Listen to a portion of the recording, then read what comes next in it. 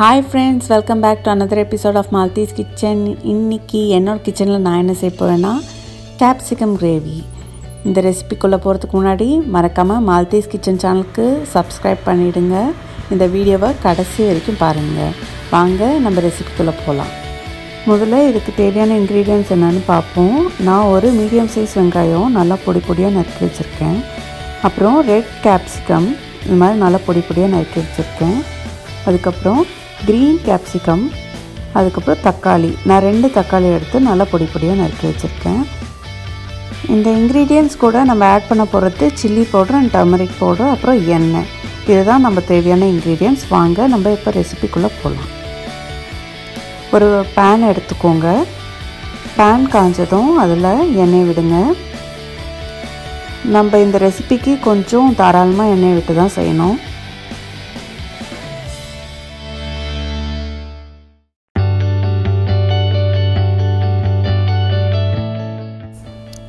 இப்போ எண்ணெய் நல்லா காஞ்சிடுச்சு. இப்போ நம்ம இதில் ஆனியன்ஸை ஆட் பண்ணிக்கலாம்.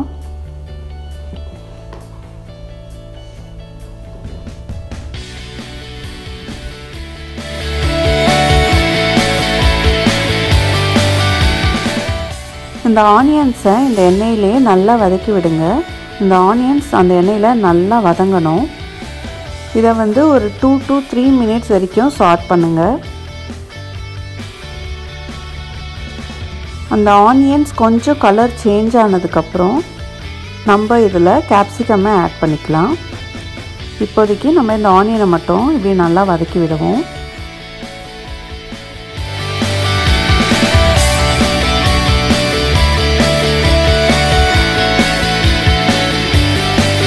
இப்போ ஆனியன் நல்லா சாஃப்ட் ஆகிடுச்சு. இப்போ நம்ம கேப்சிகம்மை ஆட் பண்ணிக்கலாம்.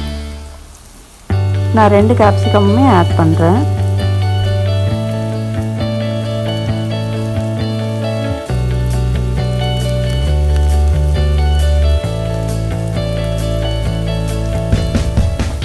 இந்த கேப்சிகம்மை இந்த எண்ணெயிலே நல்லா வதக்கி விடுங்க. எண்ணெயிலே நல்லா வதங்கினாதான் அந்த கேப்சிகம் நறுக்குன்னு இல்லாமல் நல்லா சாஃப்டாக இருக்கும். ஸோ முடிஞ்ச அளவுக்கு அந்த கேப்சிகம்மை அந்த எண்ணெயிலே நல்லா சாட் பண்ணுங்கள்.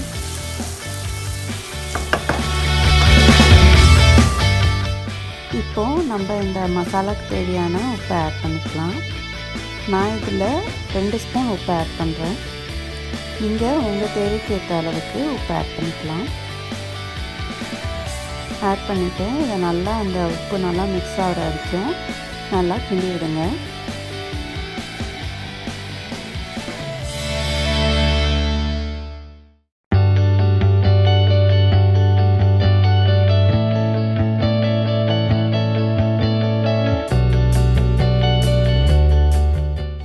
இந்த கேப்சிகம் எந்த அளவுக்கு நம்ம இந்த எண்ணெயில் வதக்குறோமோ அந்த அளவுக்கு அந்த கேப்சிகம் ரொம்ப சாஃப்டாகும். அப்போ நம்ம கிரேவி பண்ணும்போது அந்த கேப்சிகம் தனியாக நம்மளுக்கு தெரியாது. அதனால அந்த மசாலாவோட நல்லாவே மர்ஜ் ஆகி நம்ம கேப்சிகம் இருக்கிற மாதிரியே தெரியாமல் இந்த ஃப்ளேவர் மட்டும் நம்மளுக்கு கிடைக்கும். ஸோ இதை நல்லா அந்த எண்ணெயிலே நல்லா சாட் பண்ணிக்கிட்டே இருங்க.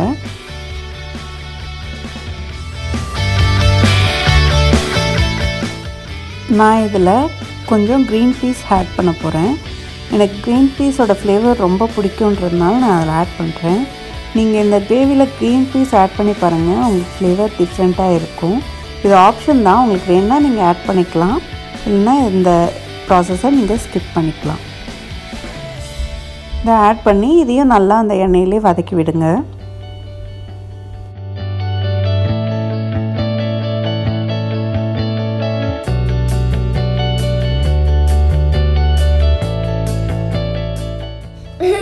இப்போ கேப்சிகம் பாருங்கள் நல்லா வெந்துடுச்சு.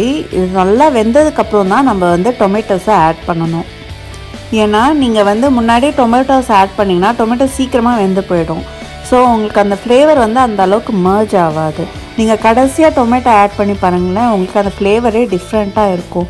நீங்கள் இந்த டிஷ் மட்டும் இல்லை, நீங்கள் நார்மலாக சாம்பார் வைக்கும் போதோ ஒரு காரக்குழம்பு வைக்கும் போதோ நீங்கள் டொமேட்டோஸை கடைசியாக ஆட் பண்ணி பாருங்கள், உங்களுக்கு அதோடய ஃப்ளேவரே டிஃப்ரெண்ட்டாக இருக்கும். இப்போ நம்ம இந்த டொமேட்டோஸ் ஆட் பண்ணி இதை நல்லா இது கூட சேர்த்து வதக்கணும்.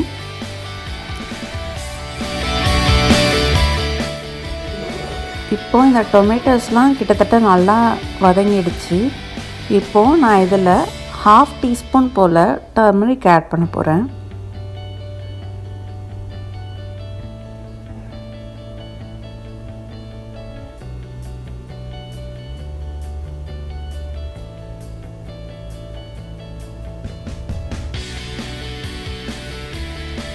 இது கூடவே நம்ம இதுக்கு தேவையான சில்லி பவுடரை நான் ஆட் பண்ணுறேன். நான் இதில் வந்து குழம்பு மிளகாய்த்தூள் தான் யூஸ் பண்ணுறேன். நான் ரெட் சில்லி பவுடரை ஆட் பண்ணல.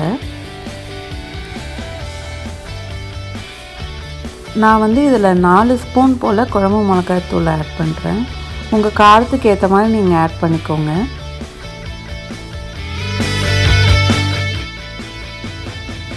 இப்போது நான் இந்த மிளகாத்தூளை நல்லா மிக்ஸ் பண்ணி விட போகிறேன். அது நல்லா அந்த கீழே இருக்க கேப்சிகமில் நல்லா பிளெண்ட் ஆகணும். ஸோ அந்தளவுக்கு நல்லா இதை மிக்ஸ் பண்ணி விடுங்க.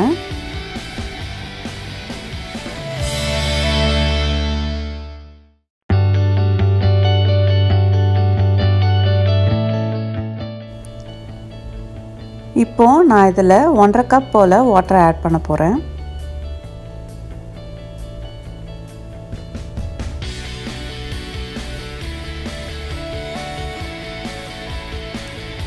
வாட்டரை ஆட் பண்ணிவிட்டு நல்லா மிக்ஸ் பண்ணி விடுங்க.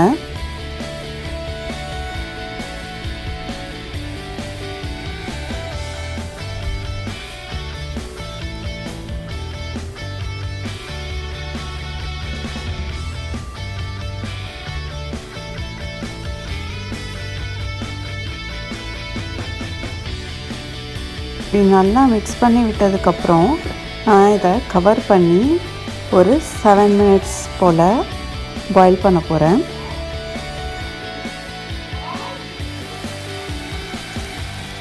இப்போ நான் இதை திறந்து இதை லைட்டாக கிளறி விட போகிறேன். அப்படியே வச்சுருந்தா அடி பிடிச்சிரும். ஸோ நம்ம அடி பிடிக்காமல் இதை பார்த்துக்கணும். இதை ஒரு தடவை நல்லா இந்த மாதிரி கிளறி விட்டுட்டு ஃபுல்லாக மிக்ஸ் பண்ணி விட்டுட்டு திருப்பியும் நான் இதை மூடி வச்சு ஒரு 2 to 3 மினிட்ஸ் போல் பாயில் பண்ணிவிட்டு திருப்பி திறந்து பார்த்து திருப்பி இதே ப்ராசஸை நான் ரிப்பீட் பண்ண போகிறேன். இப்போ பாருங்கள், நம்ம ஏற்கனவே தண்ணி ஆட் பண்ணது எல்லாமே நல்லாவே சுண்டி போயிடுச்சு. பட் இன்னும் கேப்சிகம் வந்து இன்னும் கொஞ்சம் சாஃப்டாகணும். ஸோ இப்போது இந்த மாதிரி இருந்துச்சுன்னா நம்ம என்ன பண்ணணுன்னா லைட்டாக தண்ணியை மேலே தெளித்து விடணும். ஃபுல்லாக முன்னாடி போல் ஊற்றாமல் லைட்டாக அப்படி மேலே தெளித்து விட்டுட்டு இதை கிண்டி விடணும். ஸோ இது மாதிரி கிண்டி விட்டுட்டு நான் இதை ஒரு 5 to 7 மினிட்ஸ் போல் திருப்பியும் கவர் பண்ணி இதை நான் குக் பண்ண போகிறேன்.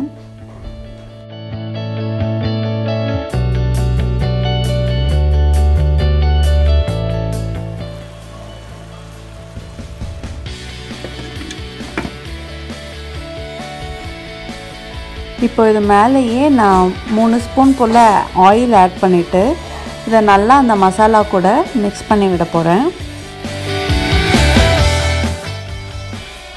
இப்போது நான் இதை மிக்ஸ் பண்ணதுக்கப்புறம் இதை அப்படியே திறந்தே ஒரு 5 to 6 மினிட்ஸ் வரைக்கும் குக் பண்ண போகிறேன்.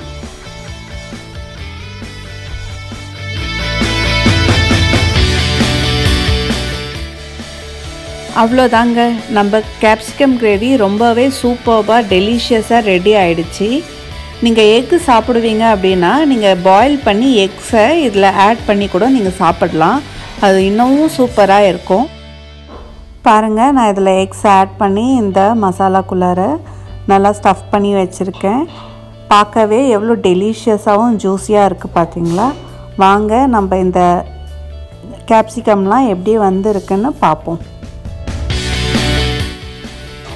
இப்போ நான் உங்களுக்கு இந்த கிரேவி இந்த கேப்சிகம்லாம் எப்படி வந்திருக்குன்னு காட்டுறேன்.